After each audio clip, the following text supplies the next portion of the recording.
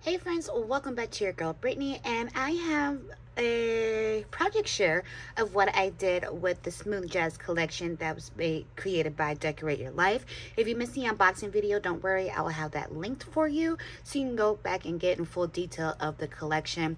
And also down below in the description box is the link to the website, so you can go ahead and either order the physical collection or you can do digital, and especially great for those who are international. Also down below you'll have the links to all the people who are part of the design team, as well as myself. I mean, you're already here, so duh.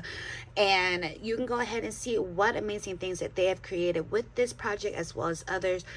We do this not only just to showcase the collection, but to also give you ideas of what you like to do. So this is Christmas in July inspired, and so I know that we like to start early because the actual Christmas season, the holiday season, is the busiest and we can't always get behind our craft desk.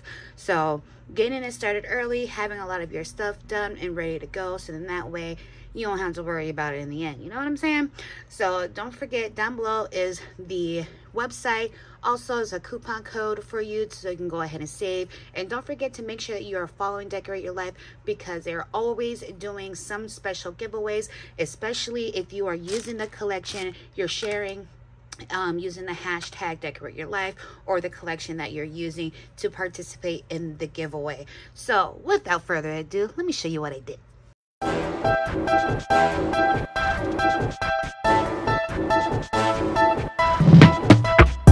Alright, so I created various things. Instead of doing like one big final project as I have been doing with these project shares, I decided to do a few smaller things and then kind of showing you and giving you guys ideas. And then I wanted to do more, but my life is so chaotic, it's not even funny. So I mean, you can laugh on the inside to hide all the tears, you know. But anyways, so I'm gonna start off with, I did some treat bags. This is just using like one of the collections. These are not decorated. I'm trying to get this video done because I have a very busy week ahead of me. So I'm like, you know what, I have a couple of them already decorated to give you guys an idea. So these two I did not decorate, but you can see how easy you can go ahead and do it. This is using the full paper, which is I want to say it's 8x8 if I'm not mistaken.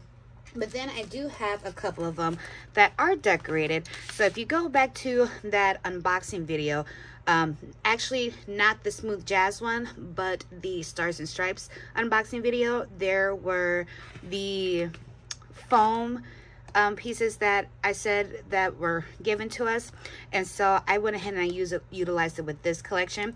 So right here I did this one kind of like a gift wrapping, and then I added some little leaves here, added a pretty flower with the bow, added my favorite flower, the calla lily. So this is just a fun way to jazz up a cute little treat bag. You can of course put like a candy bar or something in there. Great co-worker gift, great teacher gift, whatever tickles your fancy. And then you have enough room to kind of tuck in like a, you know, to from type of thing. And then this one is like extra.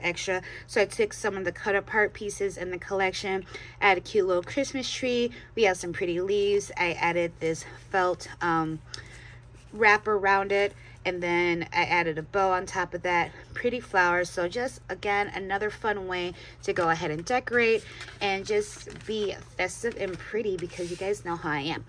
And then this next one here, I have some pre-made boxes that were in my stash, and so what I did was I took one of the cut apart pieces and sized it down, placed it on top of there, added some gingham ribbon here, added a cute little wreath charm, added some cute little enamel dots, and then inside are just like some fun little tags that, again, using the little cut apart pieces, you can add your to from on the inside of it and then add it to your gift.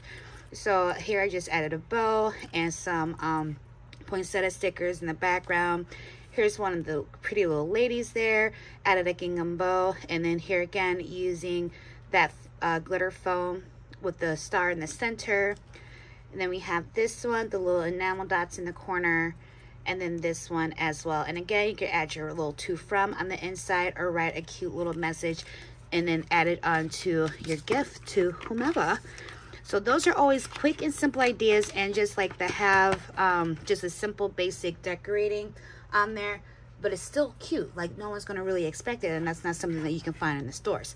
So my bigger project that I have, which I absolutely love, ta-da, my cute little box. So I do have a tutorial on this already. You guys know I am a handmade maker. I do have cutting machines, I do have dies, but a lot of times your girl, it's just a lot quicker for me just to hand make something instead of grabbing out all my tools. So I will have this video linked for you here.